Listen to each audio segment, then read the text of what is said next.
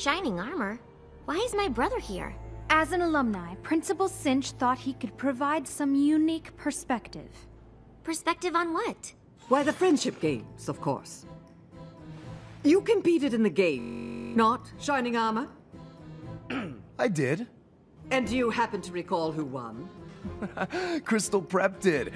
We always win. We always win. Why did you ask to see me? Twilight, I'll be honest. It doesn't matter whether or not Crystal Prep wins or loses. The important thing is that we are expected to win because Crystal Prep has a reputation. And it is that reputation, my reputation, that is responsible for everything we have here, for everything you've done here. And you've done quite a lot, haven't you? I don't know. I guess. Oh, don't be modest. You're the best student this school has ever seen. What I can't understand is why my best student wouldn't want to compete.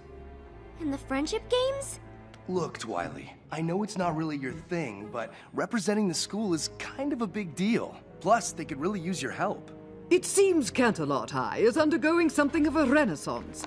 Test scores are up, grades, even athletics are on the rise. You see, they are developing somewhat of a reputation. This cannot happen.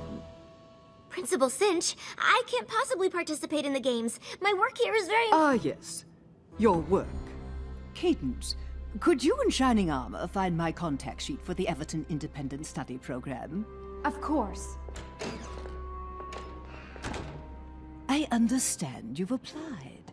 You see, one of the advantages of having a reputation is a certain amount of influence in such things. So, let me offer you a deal. In return for contributing your agile mind to these games, I will use my influence to guarantee your application is approved. Though I suppose I could also have it denied. What do you think I should do?